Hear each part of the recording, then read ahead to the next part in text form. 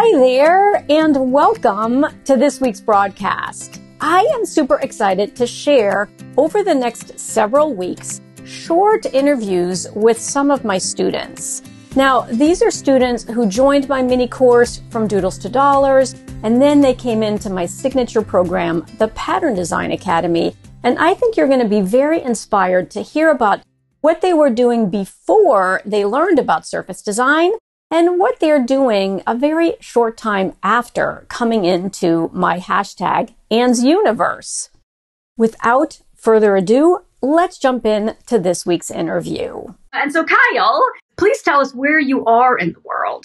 I am in Atlanta, Georgia. My mother used to say she was not surprised that I grew up and became, in advertising because I was always cutting, coloring, and pasting from the time I was very, very young. So I've always been a doodler and a drawer and, grabbing clay and making, little things. And I've just always done it. It's just a part of me. My mother was an artist as well. She was a portrait artist, among other things. But yeah, so she really encouraged us all creatively to do whatever we wanted to do. It's the old, purple cow thing. She didn't care. She just wanted us to draw. She wanted us to draw and paint and do whatever we wanted. You and I have this shared love of Paris because you lived there. And I went back deep, deep, deep. I have a portfolio that has really old artwork. This was like, I don't know, I was 13 probably. And it's a scratch board. You were living in Paris and I was drawing Paris. Unbelievable. Oh my gosh. The Arc de Triomphe is fantastic. And then just proof that I have never been able to do one medium at a time. Can you see this? Yes. Okay, so this is another very early piece, and this is, oh God, Anne, I'm sorry. No, it's perfect. This is perfect. This is like a tissue paper collage with ink and other things. And again, just, that's what I did. I loved mixing things, and I still do. After I graduated from college, I actually taught art for 2 years in high school, which was kind of my life goal at the time. And everybody thought that was wonderful. I got married to my high school sweetheart at the time and after college, and we moved to another city, and I decided I didn't want to teach. So I went to work for a yearbook publishing company. And I fell in love with just being out and meeting people and doing sales. I love people. I really, really do. So I kind of got into the graphic end of things that way.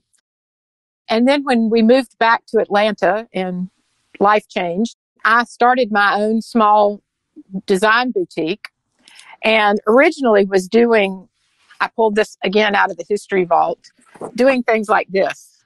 Oh my goodness, that's spectacular. I would work with builders and developers and, creating architectural renderings. And because I'm a girl who can't say no, as the song says, I would say, where are you going to be using this? And they would say, oh, we're going to put it in our ad. We're going to put it in our brochure. And I would say, well, could I see the design for that? Well, we don't have one yet. I'd say, well, how about letting me do that? So that was the genesis of my ad agency marketing firm, which I grew and ran for, 25 years, really longer than that, probably closer to 30 years, and had ended up with clients all over the eastern part of the U.S., up into Canada and down into the Caribbean. So it wasn't until my son was born and I decided to divest myself of the whole agency thing and kind of take more of a consulting mode. And interestingly enough, when I did that, I freed up a lot of my time. So as I did that, I was able to get back to my creativity personally, and I committed to a Wednesday morning art group that I attended for 20 years. And then we disbanded in early fall of 2019, which was when, of course, as you know, I experienced a lot of life changes. And then I found you. Yeah. Yes. in January, February of 20, and my life changed again. Yeah. One reason I have just so loved, as you call it, Anne's Universe, is because now I feel like I have a whole different team, cheering squad, whatever you want to call it, on my side, and I'm on their side, and they're all over the world. Yeah. I've never met Maria if I hadn't met you first. Right. And, she's in Sweden. So how wonderful is that? And, Tamari's in California. She used to live in Atlanta.